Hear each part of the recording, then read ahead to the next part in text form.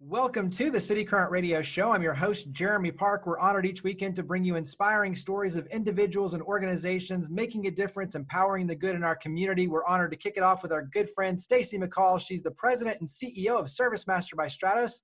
Stacy, how are you doing? Doing well, Jeremy. Thank you for having me today. Absolutely. So you and your team have definitely been on the front lines when you talk about COVID-19. We'll talk about that in a second. But for starters, give listeners a little context. When you talk about ServiceMaster by Stratos, give us a little background for the company. Sure. ServiceMaster by Stratos is a contract janitorial company that services business and industry and schools in the local marketplace in the surrounding area. We have been in the Memphis market for years and are happy to be able to be on the front line serving Memphis and the Memphis community. So when you talk about on your end, what you do, I mean, I look at, obviously cleanliness, sanitization. When you talk about what we're dealing with right now, give us a little bit of just how you and your company have been pivoting to make sure that health is kind of top priority when it comes to cleaning the businesses and the different areas that you work in. Jeremy, it's been an interesting pivot in that we are still doing what we always did in creating a clean, healthy work environment or school environment. But in the past, it has been more green in nature until we've been hit with this COVID-19. And then it becomes about disinfecting. And then it becomes about the frequency and where you're disinfecting. And so we have pivoted in that we are really focusing on common areas that have received attention in the past, but now it needs to happen more frequently, and especially as employees are returning to the workplace. There is a sense of security knowing that those high touch points, whether it's light switches, whether it is a doorknob, whether it's a refrigerator in the break room, whether it's the coffee pot handle, the simple things that you might not have thought about before now that you are now thinking about.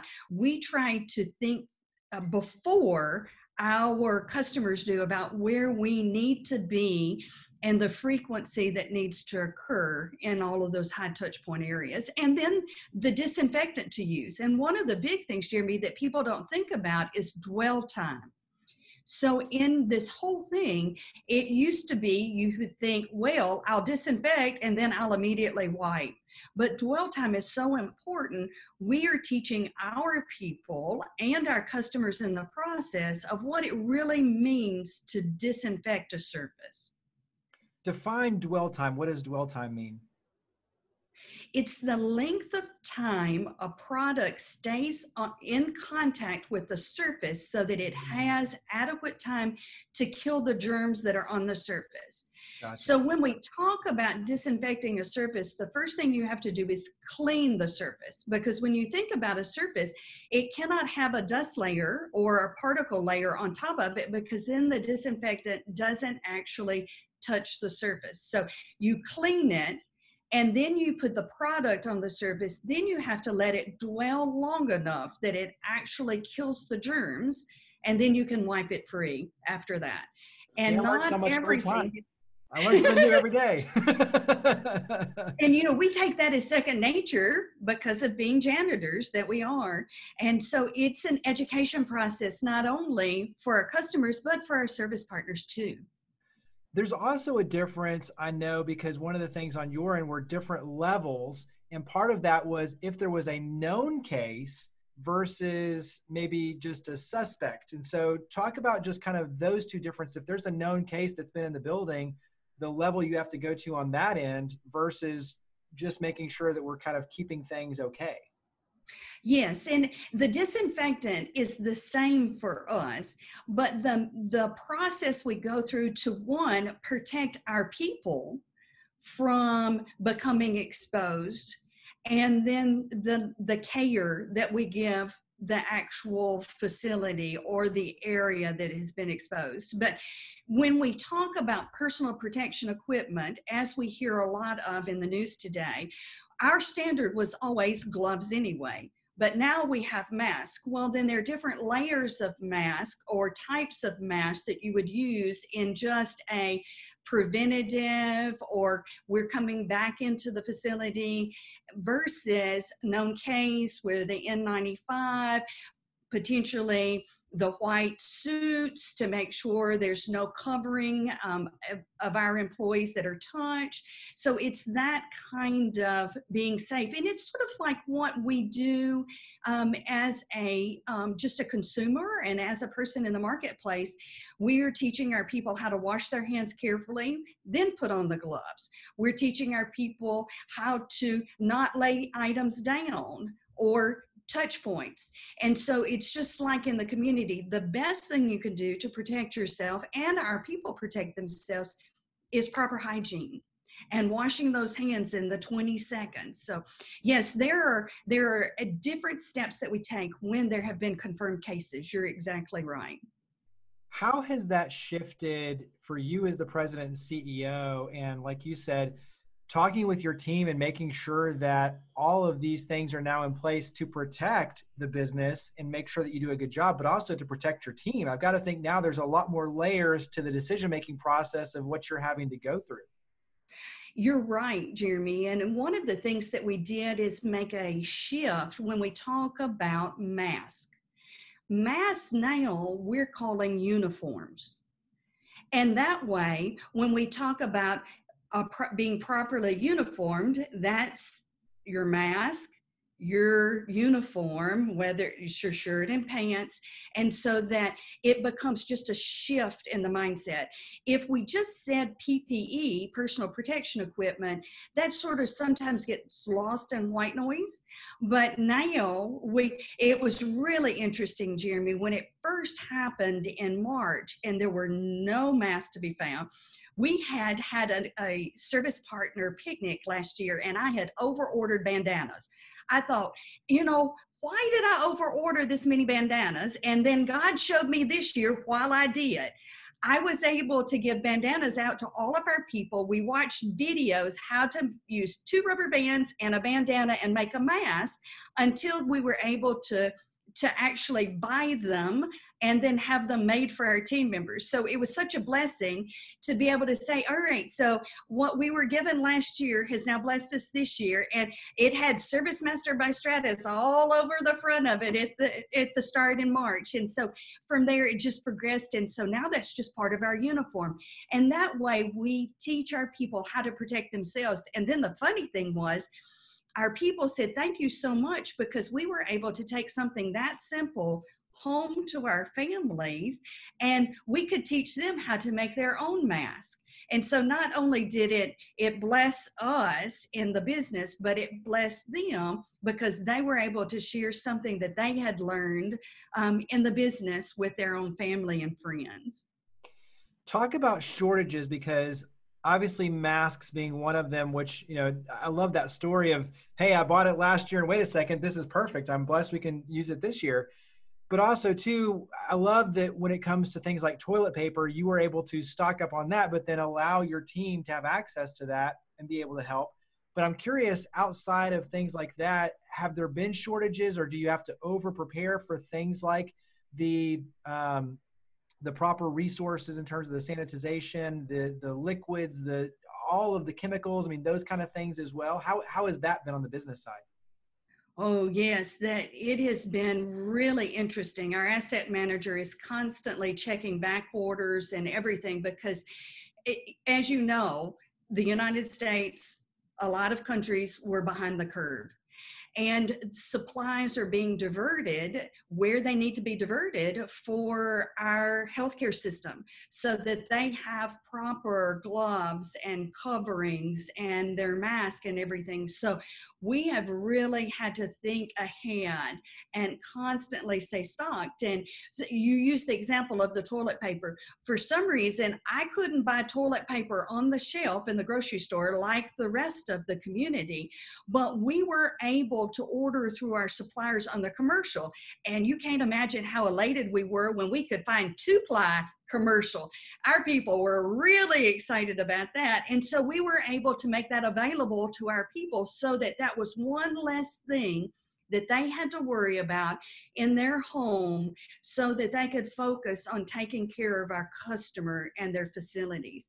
But whether it's the disinfectant, whether it is now, the discussions are coming about gloves and the shortages of gloves that we may be seeing as the year progresses. So we're having to think about how we're going to do that. Are we going to use disposable? Now are we going to use the reusable? And so, yes, we are constantly in the mode of thinking about what we see on the horizon, because we've got to, at all costs, make sure that we're providing our people what they need to protect themselves and provide the service our customer expects from us. Share maybe one lesson or something that you've learned through this so far. What's something that when you look at all the roller coaster ride that we've been on, what's something that you've taken away as a lesson learned? You know, Jeremy, one of the things that we all talk about now is technology. Zoom meetings and all of the teleconferencing and the telemedicine and everything. We had, for years, been trying to focus on being front of the curve or head of the curve on technology and our particular industry. Well, we had the technology in place, but we hadn't had everybody buy into it. Well, when the pandemic hit, it was mandated. You just had to at that particular time. So what our team has gone through in their learning process is, I didn't have to create anything new. We just had to learn how to use what we already had to the fullest extent. And I think that our team has learned that we can be brilliant at the basics, like Mayor Strickland says, and it benefits the entire team, and the company is better for it in the end. So we are real excited about the final embracing of the technology in our business for us to actually know what's occurring in the front line and throughout the business. What gives you encouragement? Many small businesses have really struggled through this, having to furlough employees and close their doors.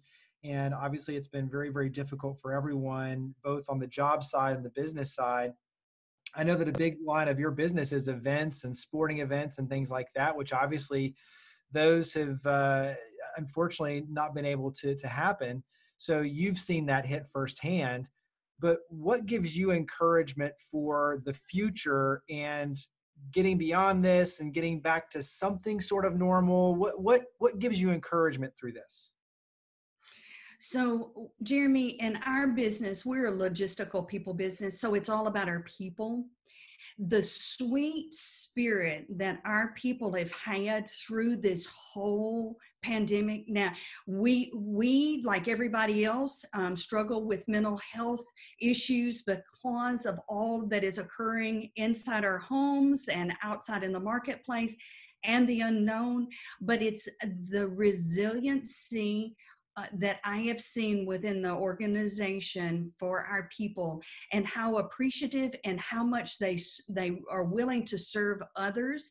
And our people, they have some sweet, sweet stories. One of our service partners said, I even feel like a hero because people are thanking me for the job that I'm doing. So at times our people have felt like they've been invisible or ghosts. And now they are receiving the recognition and understand the connection of how valuable they are in the marketplace to keep our workplaces clean, safe, and healthy. So that's what keeps us going every day, is that our people feel empowered and they are ready to serve. And I am looking forward to us coming out on the other end of that. But I think that ServiceMaster by Stratos is better for it in the end. So wrap up and talk about contact information, where people can go to learn more about ServiceMaster by Stratos, but also too can reach out and kind of get your guidance on, okay, how do we take a look at our facility, our building, our office, our operations to have you come in and really make sure that their team is safe? Well, thank you, Jeremy. And yes, we want to be a resource for businesses in the community. And so they can reach us through our local number, 901 683 0064. They can go on our website, www.smbystratos.com. And then you can find me on LinkedIn if you want to type in my name on LinkedIn. And then we're also on Facebook. So reach out to us. No question is a dumb question. And we've got little vignettes that we're starting to put out about dwell time. And we have one out there that explains disinfectants and dwell times. And now we're putting one out that just talks about how to play a role in coming back to the workplace. That's just so that we can be a resource, because we do this day in and day out and we know others don't. And so we'll be glad to share. And if you want more information, we welcome the call or email. Well, Stacy McCall, thank you for all you and your team do. Greatly appreciate it. And thank you for coming on the show. Thank you very much, Jeremy. Take care and be blessed.